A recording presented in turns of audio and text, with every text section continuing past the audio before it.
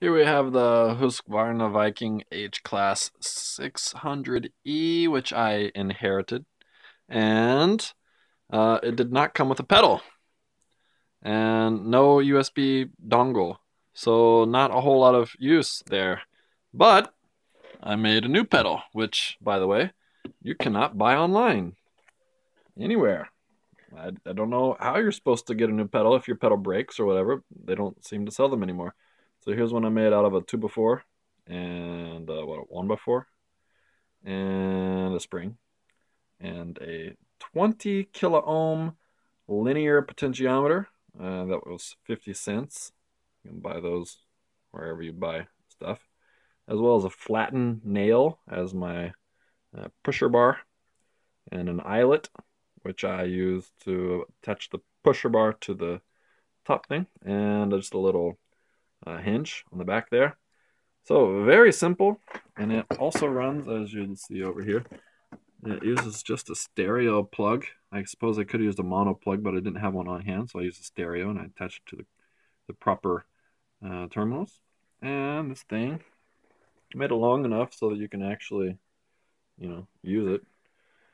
And you just plug it in into the old proper receptacle there. Okay, it beeps. I don't know why it beeps. It beeps, but it works. Here we go. Okay, I'll show you first like this. Proof of concept. Oh yeah.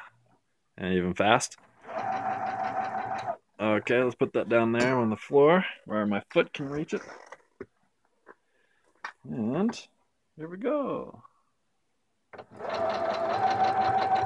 Yeah.